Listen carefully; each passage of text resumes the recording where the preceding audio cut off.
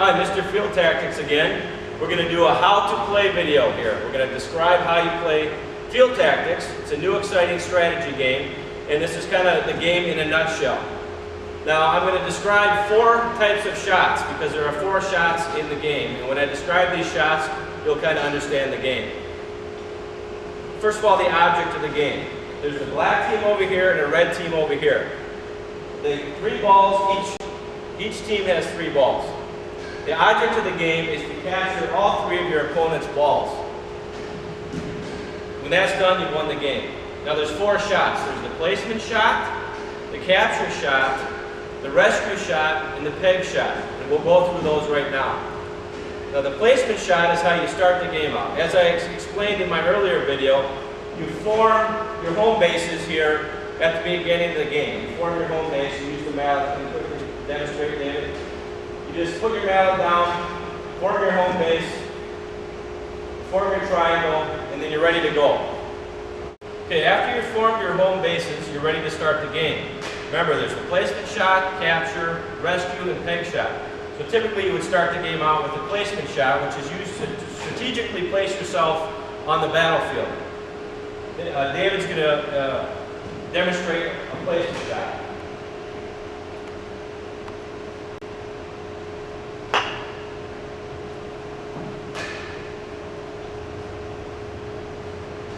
Okay, now after David hit his ball, now obviously it's the red team's turn. So Mitch here is going to take his placement shot.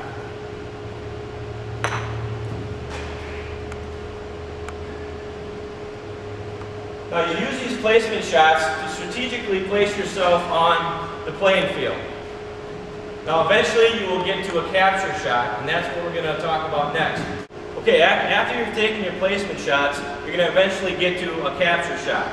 And a capture shot is when you simply hit one of your balls against the opponent's balls. Here, we'll demonstrate one over here. David has obviously lined himself up with a capture shot here. He's going to hit his black ball, and hopefully he's going to hit the red ball. Good. Right there, he's made a successful capture shot. So now he's going to pick up the red ball, and he'll place it in his prison. You measure off the red mark in the 35-foot rope, and he places the red ball in prison. So that's one captured ball for the black team, and he's going to use his scoring ring to move it to the number 1 position. So that indicates now he has 1 capture.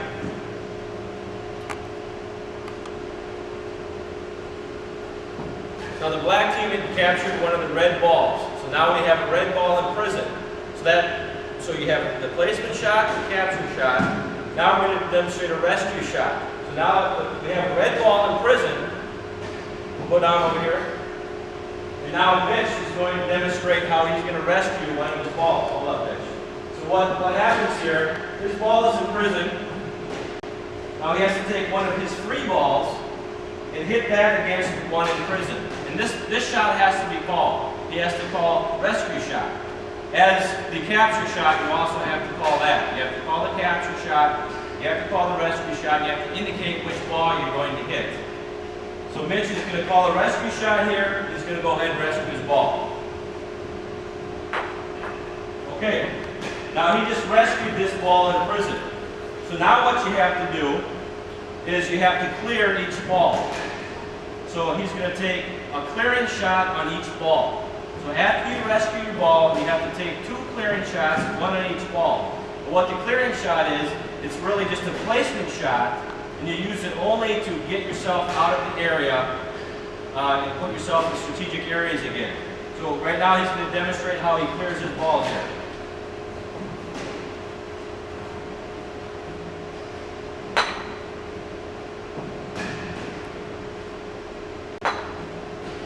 Now, he can clear his balls anywhere he wanted to. He can put one in the corner over here, put one over here. You know, there's strategic areas where you want to place your balls. And sometimes you just want to go just a little ways so that you're here, so that you can protect this area. So once you have another ball in prison, you're able to rescue that ball right away. Now, let me use your mallet here. There's a couple of rules in the rescue shot. Mitch, can you go get those balls for me there? First rule is that when you clear the balls after the rescue shot, to clearance shot has to at least travel a mallet length. Okay? So you can't just tap the ball and call that a clearance shot. It has to at least travel a mallet length. That's so that you at least have to move your ball, so you're not just tapping here, so you're planted right here again to rescue another ball. At least you have to move it. There's another rule here. We'll say this ball's in prison. When you call the rescue shot, you can't miss the rescue ball and go out of bounds. Because if that happens, it's called a failed rescue shot, and that ball that just went out of bounds is penalized and comes back as a captured ball. So now you would have two captured balls in prison. And this rule is in the game so that you don't just blast away from across the playing field and hope to rescue one of your balls. This forces you to kind of come in here and make a decent shot. So that's the rescue shot. Now we'll go over the peg shot. Now the peg shot is after you've captured 3 balls. We'll say Mitchell captured 3 of David's balls. Either he won the game because David didn't rescue any of his balls, so all the balls would be captured. But if David had rescued some balls during the game would still be going. Mitchell would have 3 captures, but the game wouldn't be over. Then Mitchell earns his bonus peg. Now these are indoor pegs. Normally we have pegs that you pound in the grass outside, but again it's March and it's snow outside. So we're going to use these indoor bonus pegs.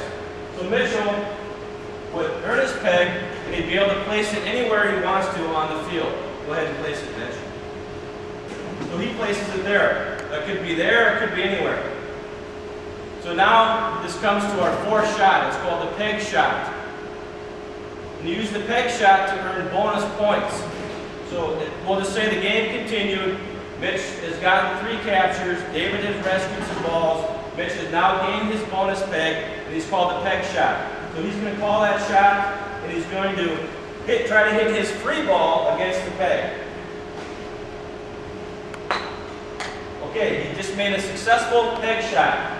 Now he gets 2 bonus shots with this ball that just hit the peg. He can take 2 shots from where the ball landed after it hit the peg, or say the ball went somewhere where he doesn't like. He can bring the ball back to the peg and take his bonus shots anywhere 1 head length from around the peg. So we'll say he takes it here. Okay? Now he's got 2 bonus shots. So we got David's ball over here. So Mitch has 2 shots to go and capture that ball now.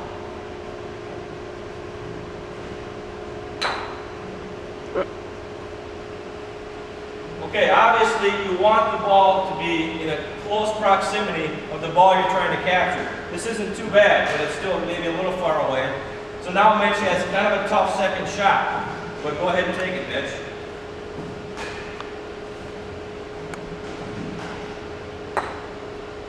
Okay, so he just made his capture.